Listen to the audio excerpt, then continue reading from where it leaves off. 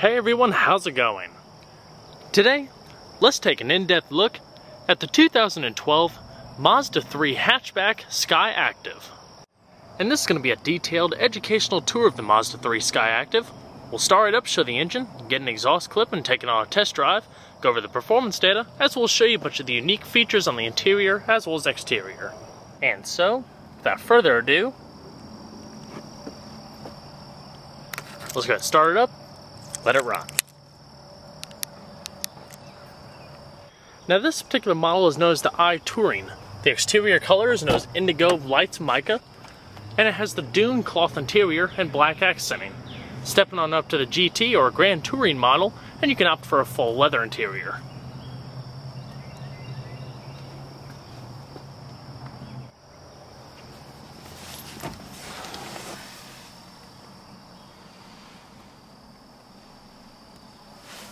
Does have the optional Skyactiv 6-speed manual transmission specifically designed for this car. Talk about that in just a second.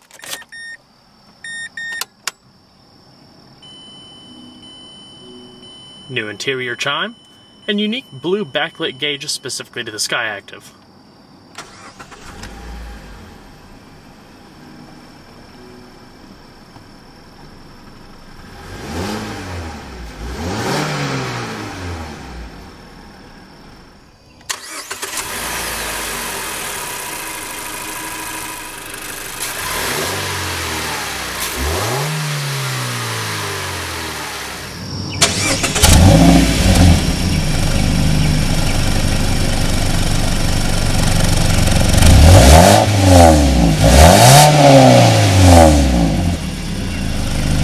The Skyactiv Mazda 3 comes with Mazda's electro-hydraulic power-assisted rack and pinion steering system. Provides excellent feedback as well as sharp maneuverability on the road while still being mild-mannered and easy control at low speeds.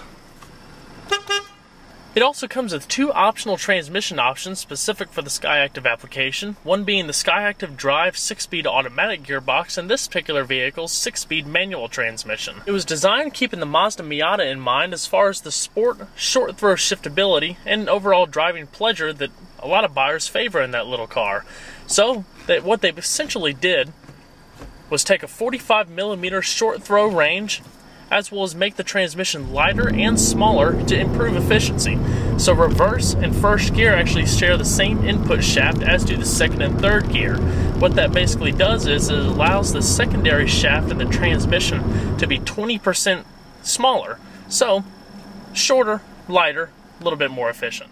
Also unique is the 6-speed Skyactiv Drive automatic gearbox, like I said, specifically designed for this concept. Now I haven't driven one myself, so I can't comment on it fully, but what Mazda's basically done is taken the best of all the different transmissions on the market for low-speed acceleration, reliability, smooth shifting, rapid shifting, sort of like a dual clutch setup, and a nice little compact size. The interior also has its unique nuances in this application, but we'll talk about that a little bit later in the video. So, go ahead and cut on the headlamps, as well as the hazards, fully automatic driver's side window, and we're going to check out the exterior, shall we? For the mid-cycle refresh of this generation Mazda 3, we see the introduction or the first application of Mazda's new Skyactiv technology, which basically utilizes a fully built 2-liter 4-cylinder, as well as several different transmission options, as I said earlier, to yield fantastic fuel economy while still keeping true to the Mazda Zoom Zoom sport philosophy. And throughout the video I'll be sure to highlight all of those key aspects. Mazda 3s in general get a little bit of a refresh with the new front fascia as well as rear fascia, and a little bit toned down on the smiley face front end. A lot of people were a little bit mixed about it when it was first introduced, but this new body styling with the increased angles as well as flares make it look a lot more sporty and integrated. Standard projector beam halogen headlamps where xenons are an option, and specifically for Skyactiv models you have a blue tinted ring going around the main bulb. Beautiful swooping lines blending into the grille and tapering down to that jutted front clip. From the side the car hasn't changed all that much, still characteristic Mazda 3. Integrated lines swooping down blending into the front fender, nice and smooth with accenting coming across the door handles, and little modest fender flare extensions. You also have new wheels for 2012, one being this optional 16-inch aluminum alloy unit, Four-wheel disc brakes with stability as well as traction control, mounted on Bridgestone tires measuring 205/55. Skyactiv is essentially a marketing term from Mazda, meaning the sky is the limit. By basically taking the technology we have now, tweak it just a little bit, able to provide fantastic fuel economy without actually having to compromise on fun or performance. For the Mazda 3, body rigidity has been increased 30% as well as increased body wells to give a more composed, solid feeling vehicle down the highway without compromising its ride quality. More underbody panels have actually been utilized also to decrease the coefficient of drag by about 7% to a class leading for this segment of 0.27. The Mazda 3 is 177.4 inches long with a width of 69.1 inches and a height of 57.9 inches. Curb weight is around 2,969 pounds. I'm a real big fan of the back end of the newer generation Mazda 3s as well, even more so than the front end. Beautiful clear tail lamps out back, exhaust port down below on the side with polished exhaust tip, stepping on up to the Speed 3 for a dual exhaust setup, and just as the unique tail lamps up front, you also have modest badging across the back, and your trunk release button located there. Large rear spoiler with integrated third brake light,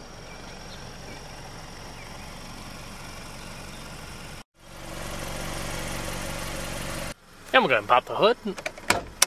Obviously, all the hubbub with the Skyactiv technology boils down to its power plant. A 2-liter dual overhead cam 16-valve 4-cylinder with dual variable valve timing as well as direct injection. Unique blue engine cover matching the exterior badging produces around 155 horsepower at 6,000 RPM and 148 foot-pounds of torque at 4,100 RPM. Has a 0 to 60 time of around 7.9 seconds with a quarter-mile time of around 16 seconds at 89 miles an hour.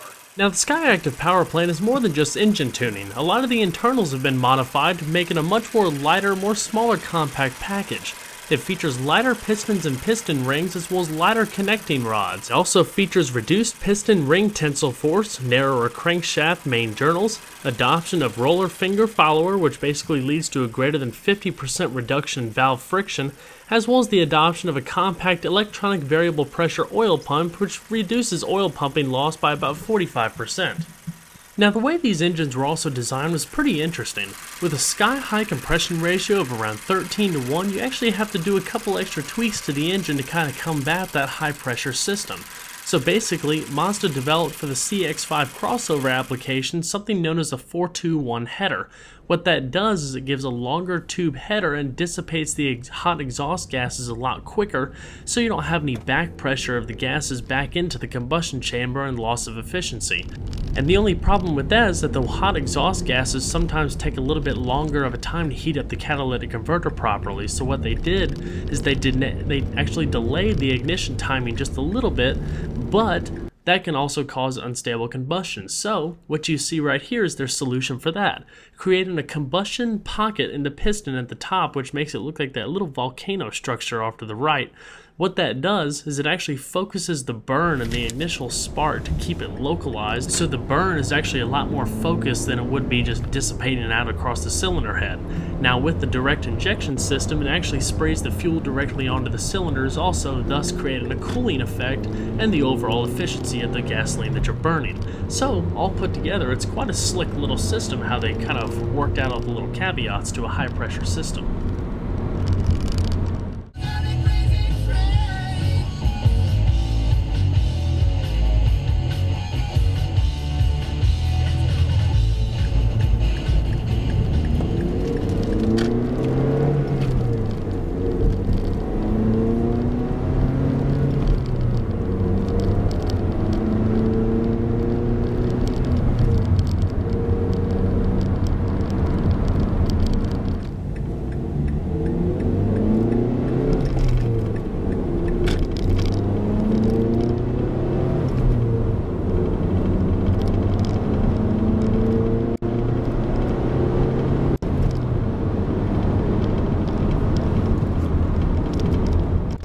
The Mazda3 Skyactiv is such an enthusiastic car to drive. The shifts are crisp, clean, and there's a little bit of a clink at the end of each row to give you that solid assurance of a short throw gearbox. I also like the blend of performance for the Mazda3. It's not a race car, but it's not slow either. It's got a very respectable 0 to 60 time in this segment, especially with the manual transmission. It just makes it that much more fun. The suspension is nice and tight. Essentially just throw it into any curve that you want to, drop it down a gear, and rock it out the other side. The only way I can really describe it as being sort of like a poor man's BMW. And what I mean by that, it's essentially the ultimate driving machine that you can get for one of these price points that blends power as well as handling so nicely in an affordable and well-equipped standard package. It essentially does many things well and encompasses a nice wide range of drivers to kind of not polarize itself, so to speak, to just a very specific market.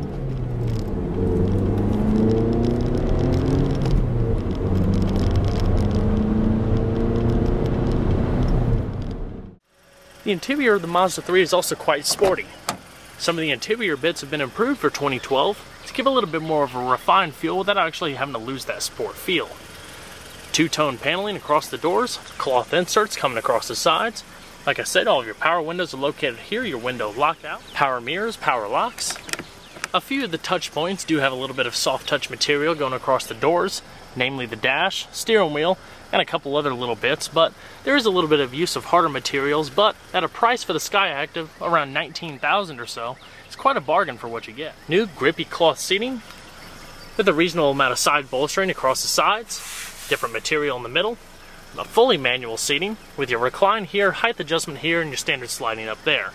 Side airbags, as well as adjustable seat belts. Your fuel cap release, logoed floor mats, and your blue interior illumination, part of the Skyactiv package. Located on each side, more pronounced at night, and I'll show that in just a little bit. Very swoopy, yet forward-facing dash, manual tilt, telescoping steering wheel, and you can also opt for a sunroof. So let's go ahead and see how she sounds.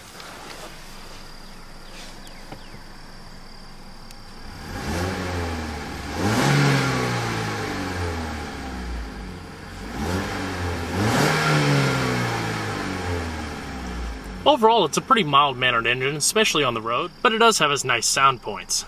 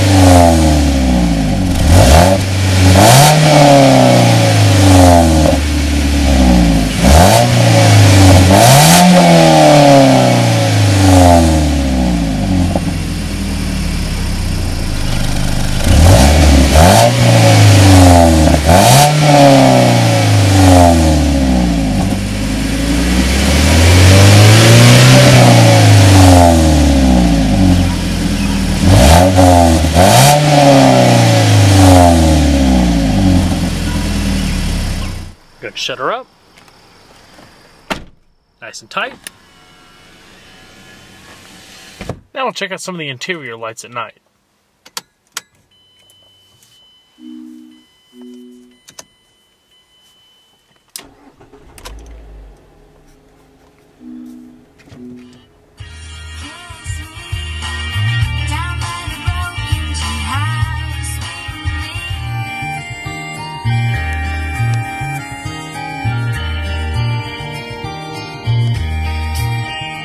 Now this particular touring comes with a standard 6-speaker audio system with in-dash CD player as well as MP3 and iPod connectivity, but opt for the Grand Touring, you can also get an optional Bose sound system.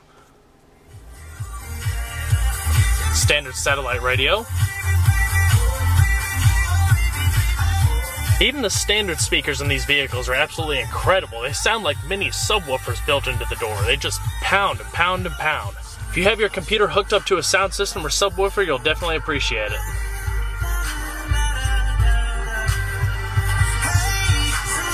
Plus you have the pulsating accenting.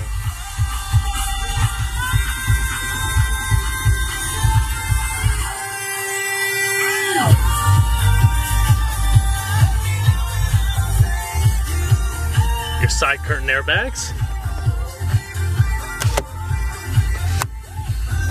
Manually dimming rear view mirror. Overhead illumination. As well as your microphone for your hands-free Bluetooth telephone. The audio controls and as well as the climate controls are actually a lot more simpler in this model. They're bigger, less confusing buttons. While it looks like a lot, basically all you have to be concerned with is volume, tune, and that's pretty much it. The audio adjustments are located over here. Just press it, shows up top. You have your speed compensated volume, as well as other audio adjustments.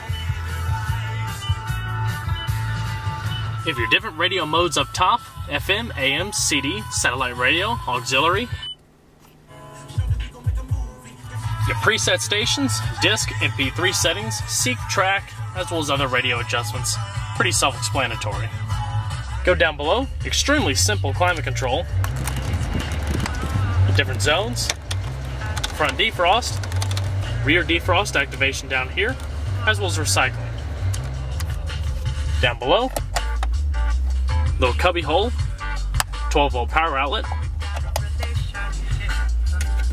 cup holders, and a full console. A little bit of soft touch to it.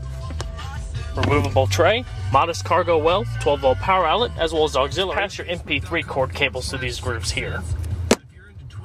As we come across the steering wheel, you have a vast array of buttons, large, easy to read. You have your cruise control located down below here.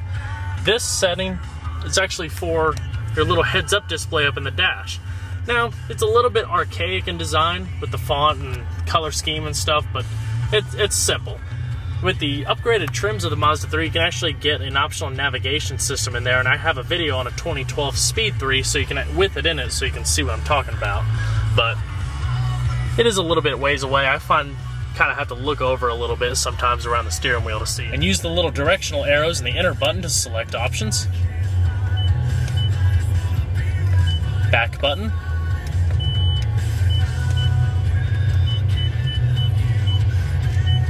Personal preference options. Average fuel economy. Pretty simple in its options. You have your intermittent wipers. In the middle, you have a digital readout for fuel, and the temperature gauge is actually built in with a little colored accenting. When you cold start the vehicle, it'll actually show up blue, letting you know the car needs to warm up just a little bit before you bring it up to operating temperature, and then over red in instances of increasing temperature. You also have radio controls as well as your hands-free dialing and voice commands. Help. You can make calls by saying call, dial, or redial. Say phone book to manage the phone book entries. Say setup to access system and Bluetooth settings. You can also say tutorial to hear the hands-free telephone tutorial.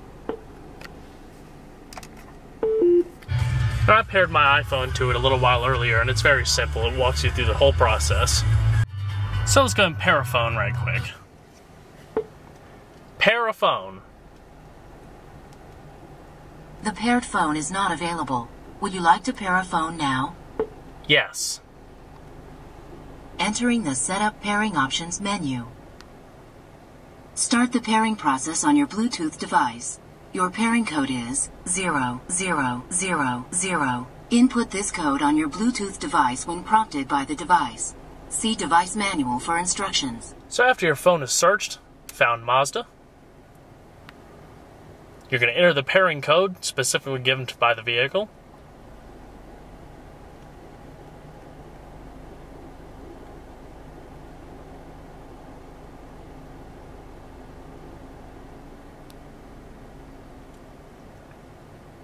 Please say the name of the device after the beep. Kyle's iPhone.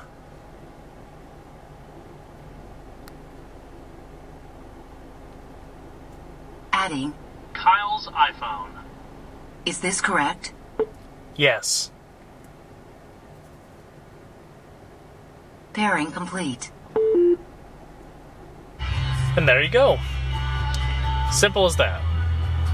Traction controls located off to the left with your display brightness. or speedometer cluster brightness, and that's essentially all the basic features of the front of the interior. Go ahead and shut her down.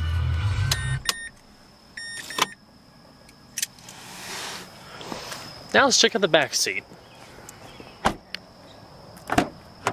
As far as the back, it does have a little bit more room compared to some of the other competitors on the market, or hatchbacks, but for taller passengers you still might feel a little bit of a squeeze. Back seats fold down to increase the efficiency of having a hatchback, loading up taller items. Then hopping on in, I'm about 5'10", with the seating positioned up front comfortable to me. My knees are just barely touching the seat, but there's a little bit of give there. Headroom is actually pretty good, about 2.5 inches. Very solid doors in the vehicle. Little coat hook up there. See a little bit more of that swooping dash in the back seat. Rear illumination, small quarter windows in the back.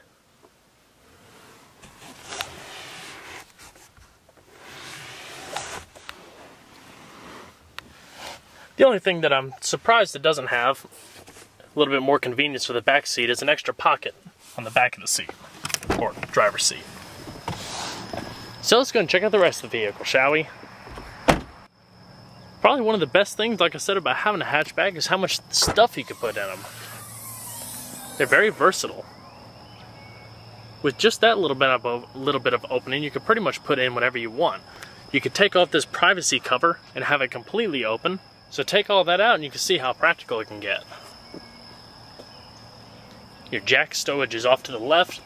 It's also illuminated. If you have a little trouble with visibility, pull that little strap, fold down the headrest.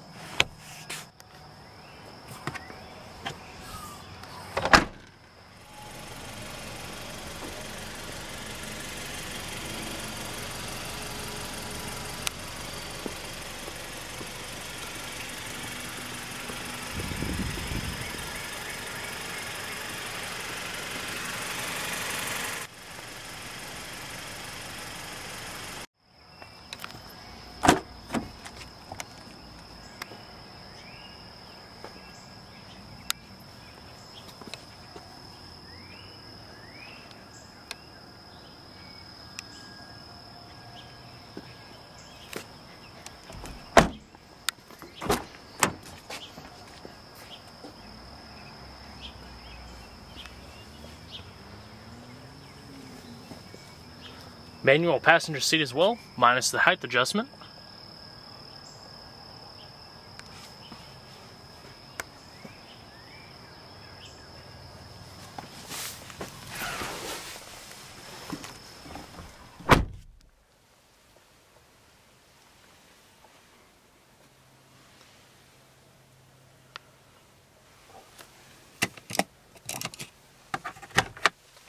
Good sized glove box. The Mazda3 Skyactiv is a nice blend between the base model as well as the more potent 2.5 liter. With increased fuel economy, unique transmission options, definitely a pretty cool option for people who want the best of both worlds. Well guys, I hope you enjoyed this in-depth look at the 2012 Mazda3 Hatchback Skyactiv. Be sure to stay tuned next time, there's a lot more where that came from. Take care everyone.